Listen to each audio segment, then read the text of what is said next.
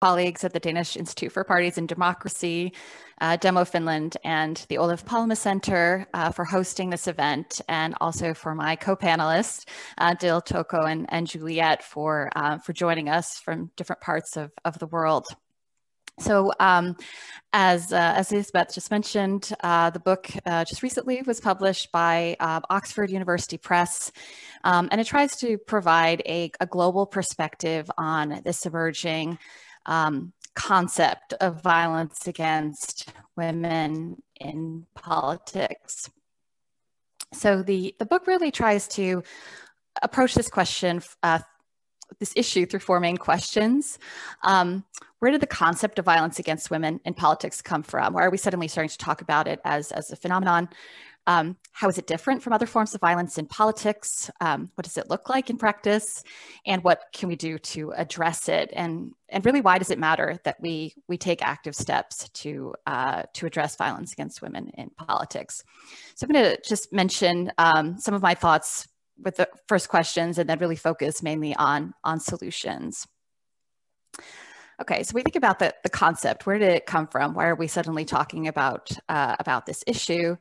So what we see in my course of my research, that it really emerged in parallel across different parts of the global South, really as women sought to give a name to the things that they were experiencing in political life. And as we know, as part of the feminist movement, that women's experiences with gender inequality are often problems with no name. But we see this effort over the last 20 years or so by women to name it something. Around 2000, there was a group, sort of a network of locally elected women in Bolivia who started to talk about political harassment and violence against women. In the mid-2000s, a group of female activists and politicians in South Asia convened some seminars to talk about violence against women in politics.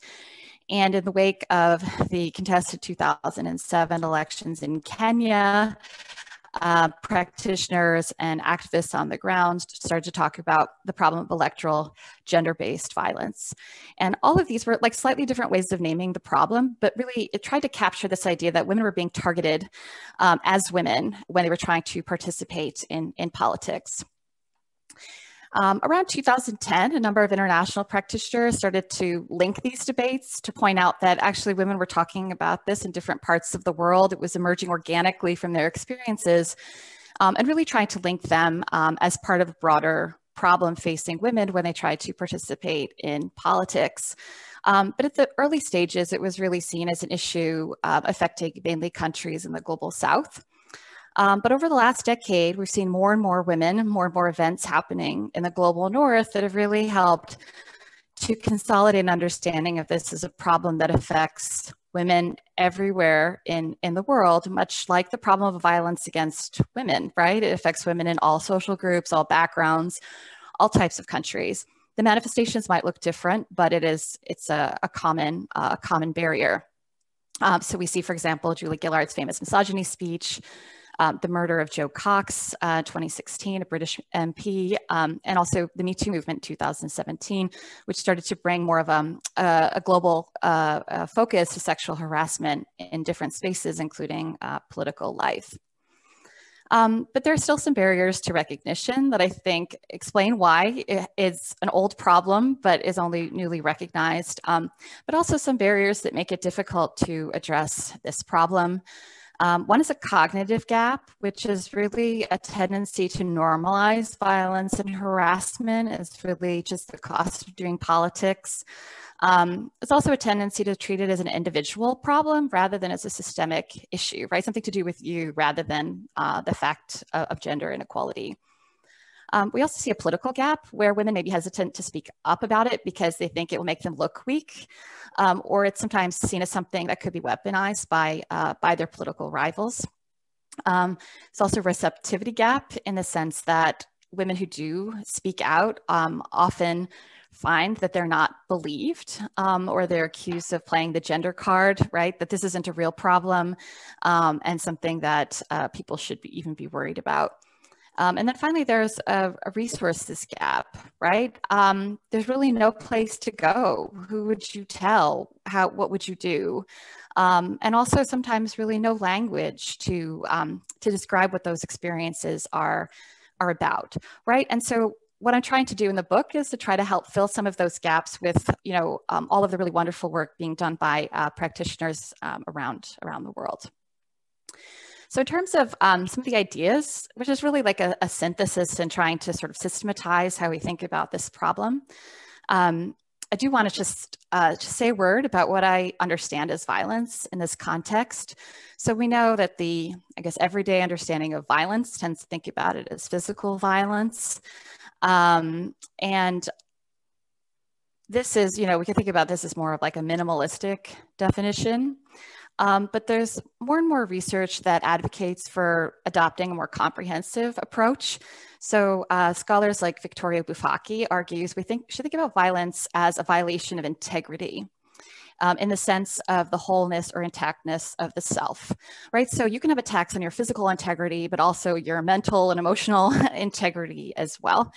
And this is consistent, I think, with how feminist researchers, feminist activists have long thought about violence against women, that it's something that isn't just physical violence. It exists on a broader spectrum of acts that are sort of connected, but also reinforce one another, right? So we can see this in like the image of the iceberg, right? There's like some very visible forms, but others that are people less aware of, right? But they're sort of supporting the structure of violence.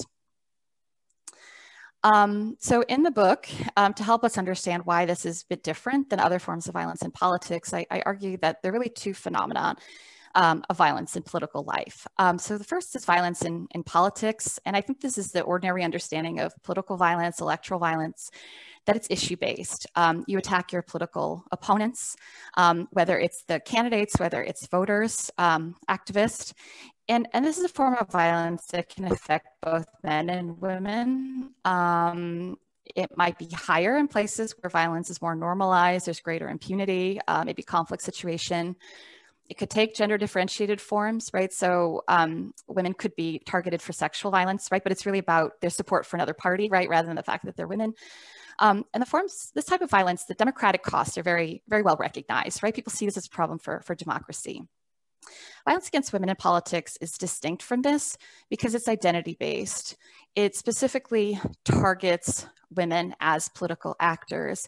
And in my book, I think about women in politics, not just as politicians, but also, human rights defenders, voters, party members, even political journalists. So it's really important to have a broad definition. This type of violence is driven by patriarchal imperatives, right? It's really about reinforcing a gender hierarchy, and its forms can be gender differentiated or not, right? It can be assassination, right? But it could also be things very much involving sexist tropes or sexual violence, for example. But what we see is that the democratic costs of this type of violence are not well recognized, right? It's often normalized, right? As just violence against women is normalized, right? Something you should just expect or something that's your own fault for having experienced it. And I think that we should push back against that argument. So when we look at how the practitioners around the world are starting to think about this issue, we see they also adopt this broad definition. So the Interparliamentary Union has done several studies on these experiences of women in parliament. And you can see here that they identify 4 different kinds: physical, psychological, and sexual violence, which come from the UN's Declaration on the Elimination of Violence Against Women. And then they also add economic violence, which appears in the Istanbul Convention from the Council of Europe. And from this, you can see that women in parliaments experience all forms of violence, and actually quite a troubling percentage of them report having experienced violence, especially psychological violence, right? Almost 82% of women in the study experience psychological violence. But between 1/5 and 1/3 of the women also experience those other forms of violence as well. So in my book, I give some examples of what these types of violence look like in practice in all different parts of the world. But I also add a 5th type of violence as well. So I think Probably physical violence is easy to understand. It could include, murders or kidnappings, physical assaults. Psychological violence includes various types of threats. They could be death threats or rape threats. But the most common version of it, I think, is online abuse, right? So using social media channels, email, to attack women, to intimidate them, and really to sort of get them to leave public life through that way. Sexual violence has gotten renewed attention in the wake of the Me Too movement. We see more and more women talk about their experiences, largely, as candidates, but also as political staffers, for example. And then economic violence is really about using access to economic resources as a form of control and intimidation. So we could see this in, the destroying of women's campaign materials, destruction of personal property. It's really about harming their economic livelihood to make it unsustainable to remain in politics. The fifth type that I introduced in the book is what I call semiotic violence, which I think is probably the most widely a widespread form of violence against women in politics. And it refers to the use of words and images to degrade and harm women. And so I just give you some examples here on the left, but you could think about this in terms of how it's different from the other forms, is that this is a form that, these images and words can be directed at the woman, but they're actually more often directed towards the public at large to affect how they think about women as legitimate political actors, right? So it's all about questioning their competence because they're women, questioning their qualifications because they're women. And so it also includes a lot of forms of what people are increasingly calling gender disinformation, like not just photoshopped images, but also deep fake videos that present women as being, saying things that sound insane, and really about trying to harm how people think about their capacity to serve in public life. This is also an important form of violence because it's really about sending a message also to other women who might think about getting politically involved. You're going to be humiliated and denigrated if you participate in public life. Okay, so then what can we do? So there's so many examples in my book. I'll just give you a few. But I should start by saying that awareness raising is absolutely, it's in every chapter. I think this is the first, it's the naming, it's the raising of awareness. To say that this is a problem is really the most vital starting point. So some examples include National Democratic Institute's global Not the Cost campaign, which is really about saying that violence is not or should not be the cost of women's political participation. You'll also see more and more groups of women writing manifestos, open letters, calling out violence against women in politics. And you see also a lot of individual women giving talks, writing books about their experiences to sort of raise awareness of this as a problem and one that's unacceptable. So in terms of just specific types of violence, in terms of physical violence, we see some experiments with using apps as a way of doing more online virtual campaigning.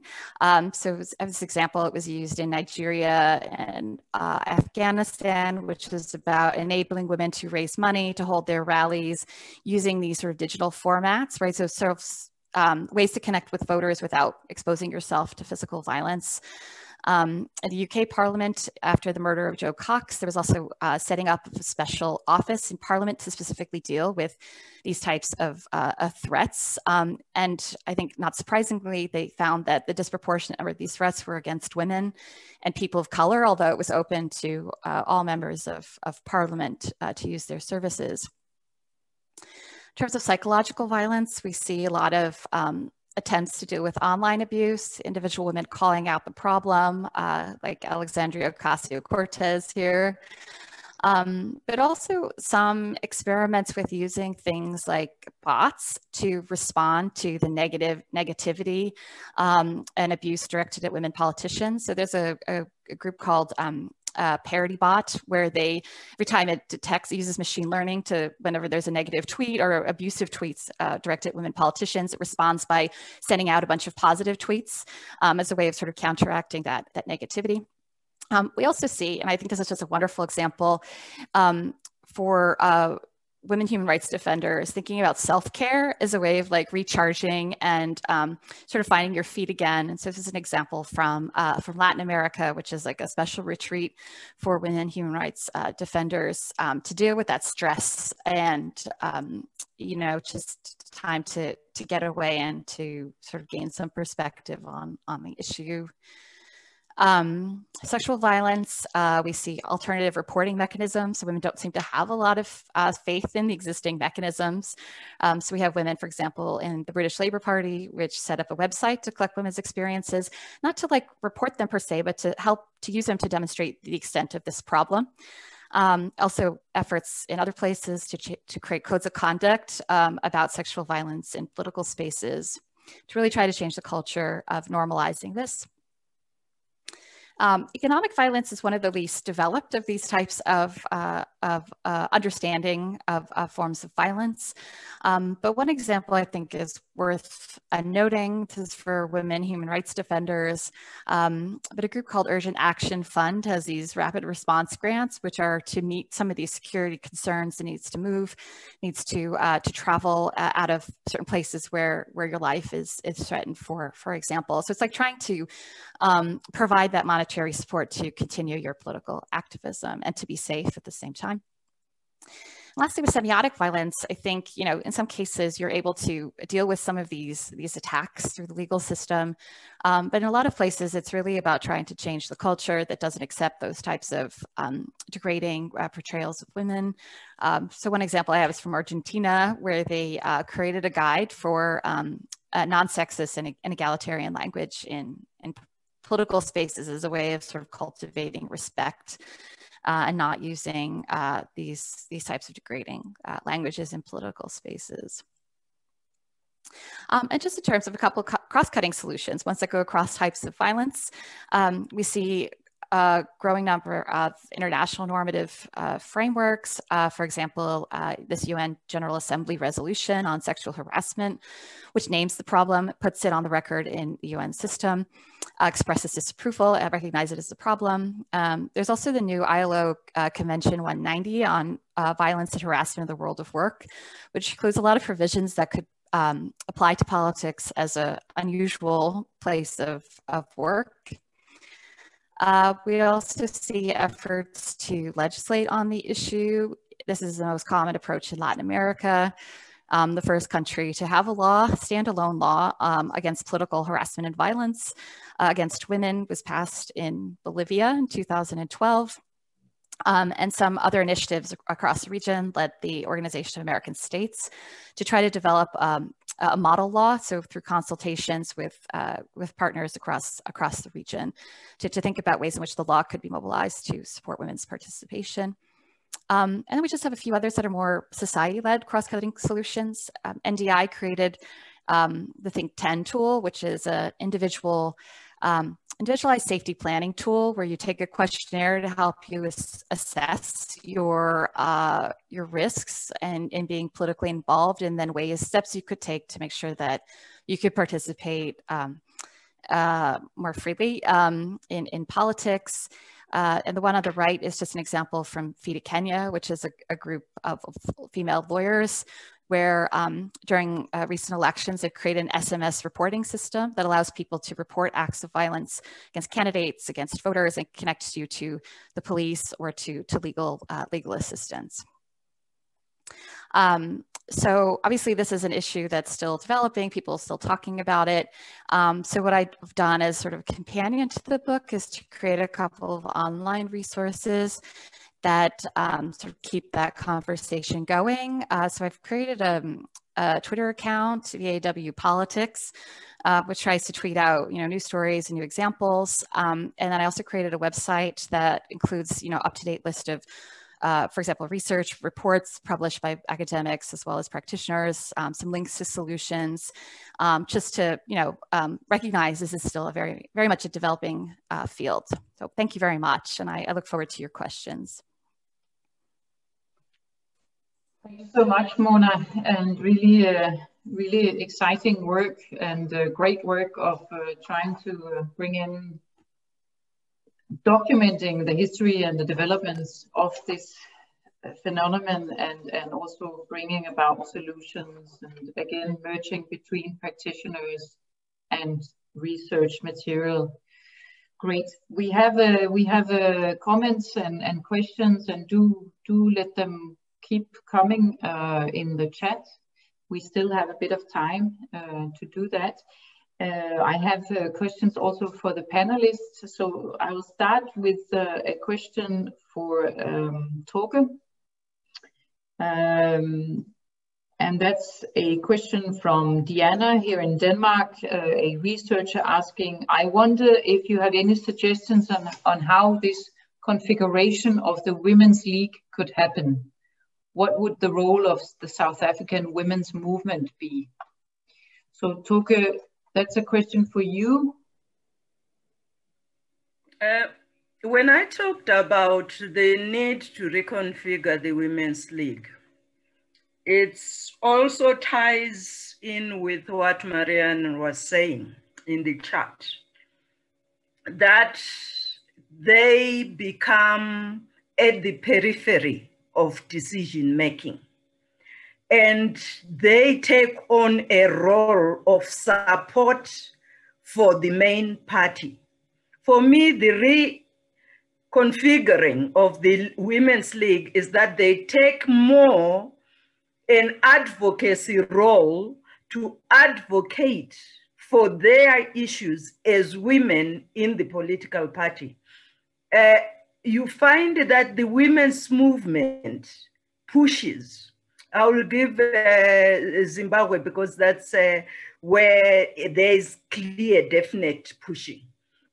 In the new constitution, the women's movement pushed for proportional representation that gave 60 women political parliament seats without campaigning, kind of thing. And they've been pushing for 50-50. But the women within the political parties have not equally as much. What I feel is needed is for a clear feminist and women's issue agenda to be a common link between the women's movement and the women in political parties, so that they have strategies for support and for pushing and for taking certain things, because sometimes women, as they sit in their political seats, are fearful of certain things, which the women's movement is not. And there should be a way of sneaking it into the women's movement and let the women's movement push and at the same time protect the women before they get the courage of saying not in my name. Thank you, Torke. And I'm sure, Mona, you also would like to add to this. We also have a question related to this from Marianne on the women's wing within the parties. How to, should they become stronger to influence, help ensure women's influence and position instead of staying at the margin of political decisions happening in the party? So the function and the structure as the most parties are now. Some reflection from your side, Mona. Yeah, no, I think this is a really interesting and important issue, and it gives me an opportunity to share something I didn't mention in the presentation, which is that you know, we don't have that much data on this problem, but the studies that exist show that the most common perpetrators of violence against women in politics are members of their own political parties. And also their own relatives, right? So it's actually just like violence against women, it's perpetrated by people usually that women know, right? And so there's a study I participated in with NDI that looked specifically at violence against women in political parties to try to open this up a little bit. And you know, what that research seemed to suggest was that women in the party talk amongst themselves, but they find it's very difficult to be able to bring up this problem because of the political gap I mentioned before, because talking about this problem in your own party makes your party look bad. There's a lot of pressure to remain quiet, right? And this is, with sexual harassment, but also things like intimidating you to not run as a candidate, to give up your seat to a male colleague. And so it becomes really difficult to address this because of a party loyalty or pressure from people that you care about and, supposedly respect, right? And I think that women's wings could play a key role in here, but they also it's a very challenging position to be in, right? How to deal with this type of issue. And I don't really have a solution for this, except for some efforts by some political parties to change their codes of conduct or pledges, if you're a member, right, to adhere to certain codes of conduct. But it's very rare that someone be thrown out of the political party for this kind of behavior, as we've seen in a number of political parties have tried to do this. So I just think this is a very challenging position to be in, where you want to promote women's issues, but you also face issues of partisan loyalty. Thank you, Mona. And maybe Dil, you will have reflection also now that you've heard Mona's presentation. You just have to unmute yourself, Dil. Yes. Thank you, Lisbeth. On falling back on the women's wing to have our say, from the perspective of my parliament, Bhutanese parliament here. Since the numbers are very low, I mean, the women parliamentarians number is very low, it's not very possible to have a separate women's wing. And also the number as such is low. On top of that, when we come from different backgrounds and also the age group varies a lot, we have as young as 26-year-old women parliamentarian, and I guess I'm the oldest, I'm going to be 48 soon. So the thinking level varies and we cannot think at the same level. So we cannot form a separate women's wing within the parliament in our context. But yes, what we have done in the past 2 years, my experiences, we have outsourced, falling back to organizations outside the parliament. So that's how we have coped up. And it's true, women, do get subjected to all sorts of, violence, especially like Mona mentioned, the violators sometimes, or most of the time, are our own colleagues in the same party, and I truly endorse that because we also face that sometimes, but I've been quite successful in conveying messages to my male colleagues that certain things are not acceptable at all, and perhaps they have found taken me as being too strong a personality when I make sure that I convey such messages to them. But I feel happy when slowly, not overnight, but with time, over weeks and months, I see changes in them, in their dealing with the women colleagues. So that way, even if we cannot have women's wing within the parliament, if each woman, parliamentarian stands up to the principles that we believe in trying to, communicate to us by our male colleagues, things will work out. That's how I take. Thank you, Lisbeth. Thank you so much, Dil. Mona, going back to one of your earlier slides where you talked about the different gaps, which I think is a both very important and fascinating way of trying to cluster the different aspects of violence against women in politics. You mentioned as the cognitive gap of that it's just part of the game. And that therefore both men and women do not come out, do not speak, and have a perception that that's normality. What to do about such a perception and a cognitive gap? I think this is where awareness raising is, it sounds like both, very comprehensive and very vague, right? At the same time, and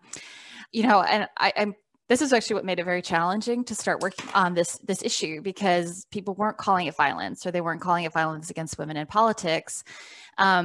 But once you give people the language, you start to see them use it. And it can refer to a New York Times article that was written a couple of years ago in the run-up to the 2018 elections in the United States.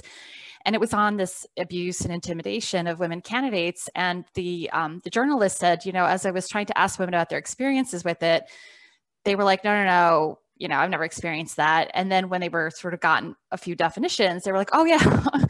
And then there's like a huge long list of things that they had experienced. And I see that written, you know, in reports, you know, other journalists, practitioner reports around the world, that it's really about not having a way to talk about it. Right. And so I think about this as the problem with no name. Right. And so without a name, it's hard to really do anything against it, right? To sort of focus efforts and to say, actually, you and I have this shared experience, right? And we could work together to try to address it.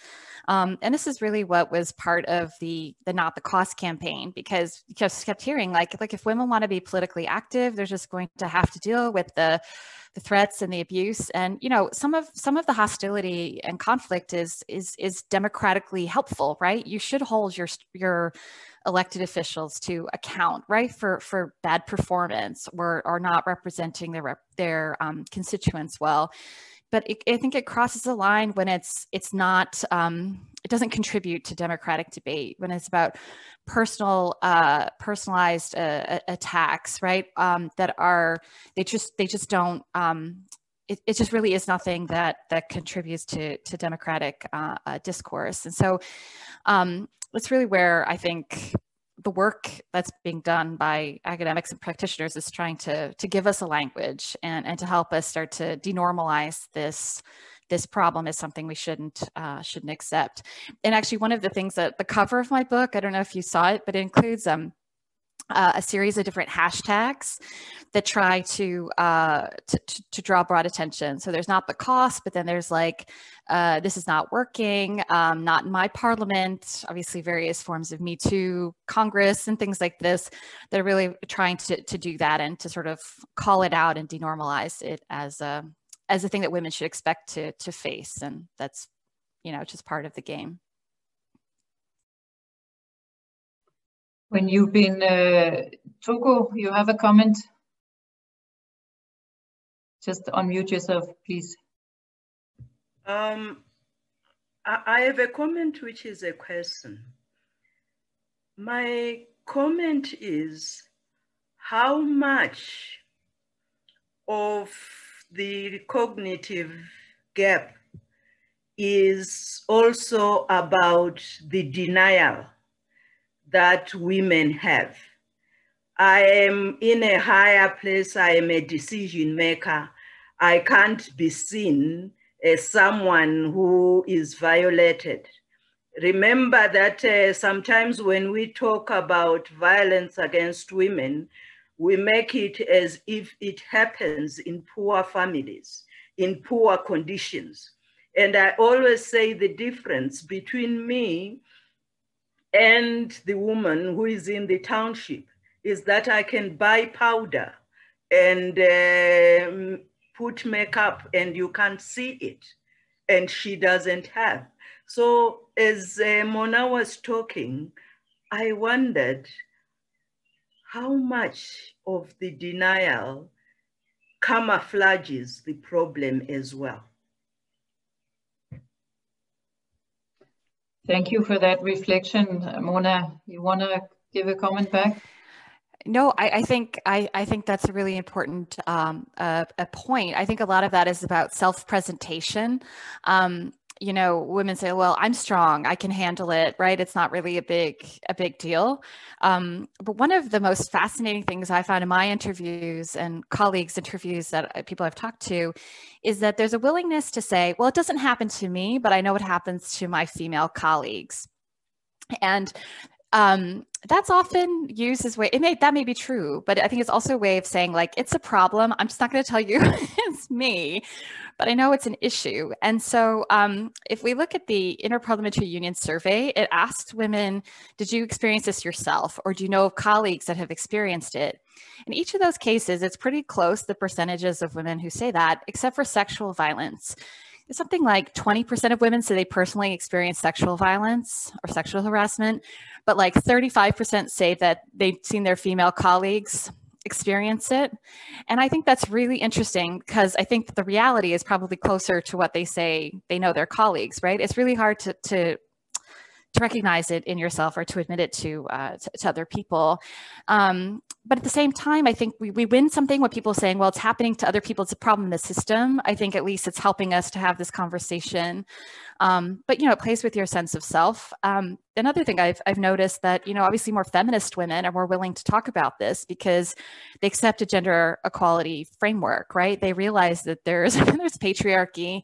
And I think women from more traditional backgrounds, I think, have a harder time recognizing this or being willing to speak up about it because I think it's sort of part of the conservative ideology more generally, but doesn't mean that they experience it, you know, any less than more feminist, progressive women.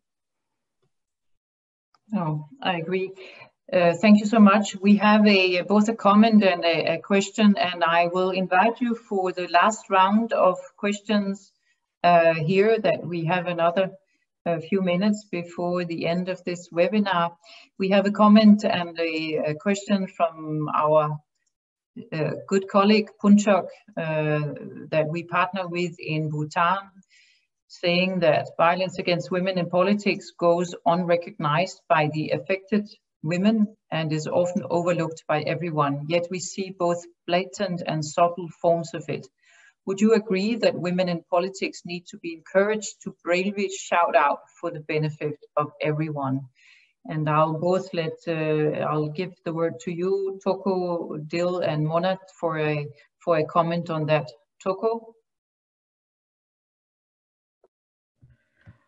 I do agree they need to be encouraged, but they also need awareness raising and support that deals with their insecurities and the threats they feel and the fear that causes them to hide the problem for themselves. Thank you. And Dil, a short comment from your side. Yes, women parliamentarians need to be encouraged to shout out and, you know, make their problems public. To a much extent, I have done it, I should say. I did face some sort of intimidation. And then what I did over time, initially I was a little bit low, but with time I realized I will just face the problem, face the fear, no? So I did what I was told not to do. And then I think things improved with time. So I guess women parliamentarians should learn, like I submitted earlier, stand up for yourself, no, and not get what you call subdued by the intimidation that comes in the process. Thank you. Thanks, Dil. And Mona? Oh, I think that would be wonderful if it happened. This is also why I think, you know, we think about the cost to speaking out about this in terms of who speaks out. So the most prominent female politicians to speak out about this issue often do it after they've retired from politics. They've withdrawn from public life. So if you look at things like Julia Gillard, for example, the Australian Prime Minister, she wrote about it in a book after she left office. Hillary Clinton, she wrote it in a book after you know, she didn't win the electoral vote in the last election. And Hillary Clinton actually says, you know, like, if I'd called it out at the time, people would have just heaped more abuse on me, right? And to say that she can't handle it. And so she says, like, I wonder what would have happened though if I did, right? Because I think that she would feel justified in doing that.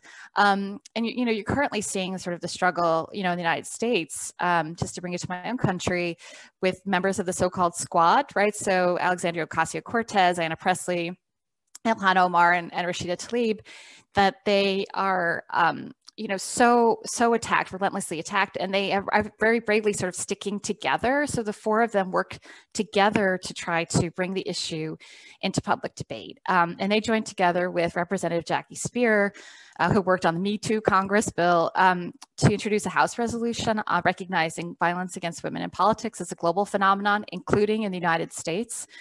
And I think there was a strength in numbers by not just being the one person by yourself. I think it was finding friends, right? Kindred spirits who will work with you. I think, they still attract the abuse, but then they have each other, right? And their support from one another. And I think maybe that's the model that we're talking about. I think with support, I think you're more likely to be able to do it and to weather the storm for speaking out. Thanks, Mona. We are approaching the end of our webinar, and we've touched upon a huge issue, a complex and difficult issue, and you spent quite a while writing this book, Mona, and I know our other panelists and participants here in the webinar works with this problem every day. Hopefully you have all been a bit inspired. We've tried to invite for sharing ideas and recommendations to the problem. We of course encourage people to use Mona's book, to use each other, and to continue the important work. I think we all have an obligation, be it practitioner or be it academics, researchers, to push forward and give courage to the women who are in politics, and more important, to young women thinking of or trying to get into politics. We need them and we want them. And at least from the side of the IPD, we will continue to use our efforts in supporting getting more women into politics globally. I really want to thank our panelists, Dil from Bhutan, Toko based in South Africa, and Juliet. Unfortunately, technical challenges of access to electricity cut her off today, but we will make sure to share her comments and presentations with all of you among the audience. And thank you to you, Mona, and congratulations with your book. We will make sure that we will also share the link on our YouTube video, so that for those who didn't get all of the great points that were raised today, have an opportunity to do that, and you can share with your colleagues. We hope to get back to you at another event, because I think this is there's a lot of work to do for all of us in our different spheres of work. I hope you will, just before we end, again, use the chat function and share your reflections of what your takeaways from today, 1 or 2 points that you think you've captured that inspires you, or that you can use in your work, or something that is something you want to highlight for us working with it every day, that we should be reminded of in our work, or for the researchers in their work that they need to continue doing or looking at. We welcome all kinds of comments and reflections before we end this webinar. But thank you so much. We've had participations from all the way from Asia, the Philippines, Jakarta, Bhutan, to the east coast of the US, Africa, and Europe. Thank you so much for all of you participating, and do give us a few shout outs in our chat function before you leave this meeting. Thank you so much. And finally, thank you also to Demo Finland and the Oluf Palme International Institute for this collaboration. Thank you so much, and do give us a hideout or a comment in our chat function before you leave the meeting.